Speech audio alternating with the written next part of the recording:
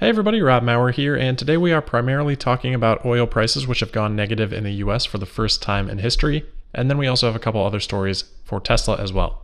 Tesla stock on the day today was down an even 1% to $746.36, which compared to the Nasdaq also down 1%. Alright, so I think the oil price news is the biggest news for the economy and business world today, and this does have some impact on Tesla of course. And it's kind of confusing, not necessarily intuitive, so I wanted to walk through exactly what's going on here, as I'm sure a lot of people have seen the headlines about oil going negative.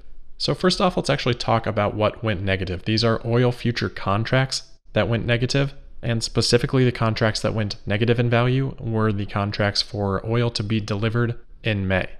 Generally, this works out fine because people that are purchasing contracts to have oil delivered generally want to eventually have oil delivered.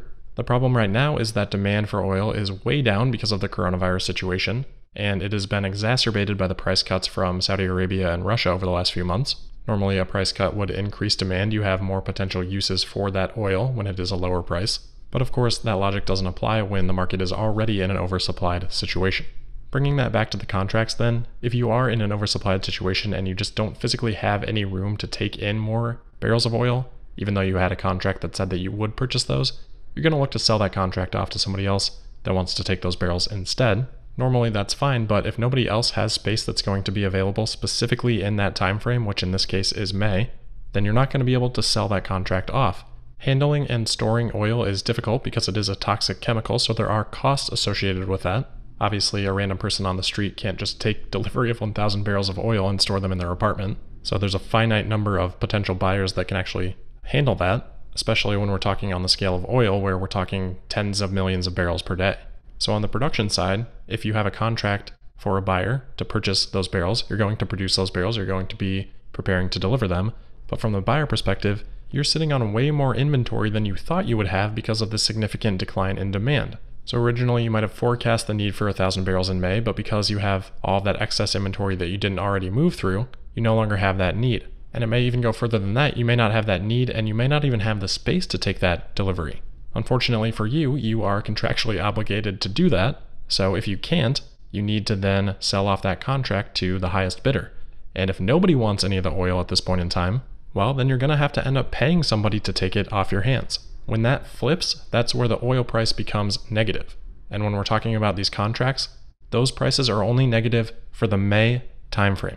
Crude oil for June, delivery in June, closed at about $21 today, and for November, it ended around $32. So the two factors here that are causing this negative price is the May timeframe, the required delivery of those barrels in May, and nobody having the space for that, and the costs associated with storing this oil.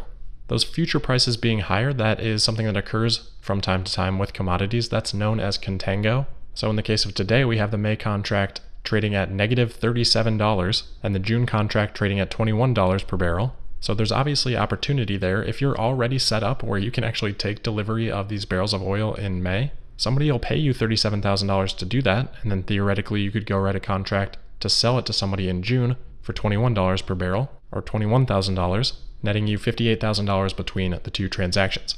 So if your cost of storing and acquiring that oil is less than that, then you're going to make some money.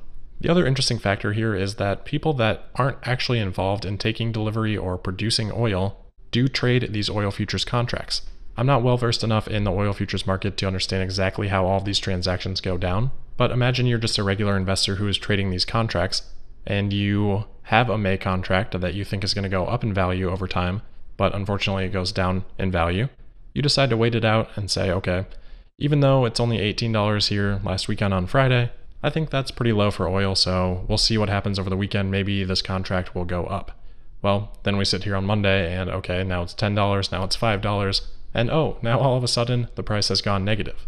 Well, if you've been sitting on that contract, you've got to get rid of it at some point because you cannot take delivery of those barrels of oil. So there may be a situation in the market where enough people that are not actually willing to take delivery have purchased these contracts, hoping to sell them at a higher price. No higher price ever came. And now that we're at the end of the road for those contracts, which by the way, for May, expire tomorrow, those speculators have to get that contract off their hands, no matter what it costs them to do so.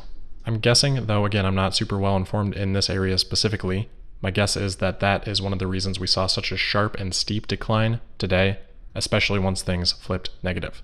hopefully that all adds some clarity around what's going on today.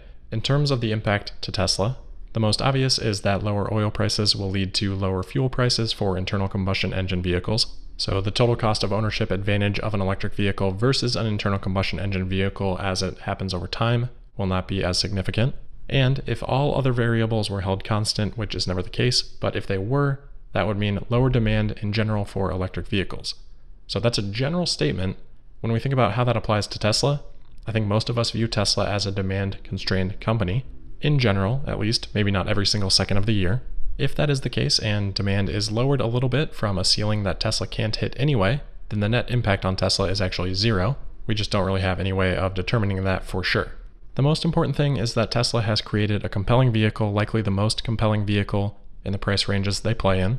And that does not happen just because of lower fuel costs. Otherwise, we would see 40 to 50 mile per gallon vehicles dominating the industry, and that's just not the case.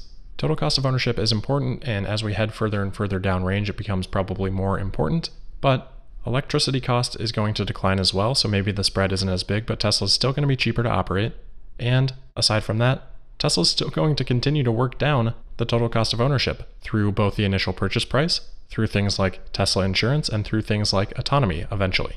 Price per barrel of oil is not the be-all, end-all of total cost of ownership for a vehicle.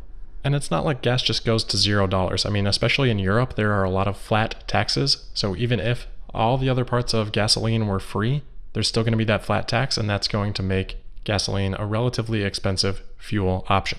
The market seems to understand most of this. I mean, we only saw Tesla down 1% today, NASDAQ down 1%.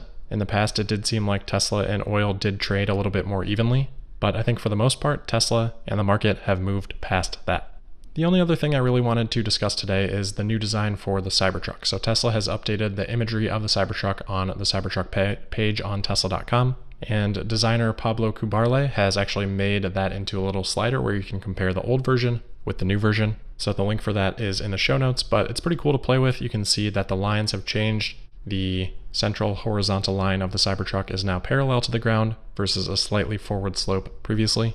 The extension of the truck bed past the rear wheel has been decreased by a little bit, and the windowsills and potentially even the ride height of the seats, especially the rear seats it looks like, has been lowered as well. So overall, a shorter vehicle now than before. Again, that comparison is in the show notes if you want to check it out, but that will wrap it up for today. As always, thank you for listening. Don't forget to subscribe.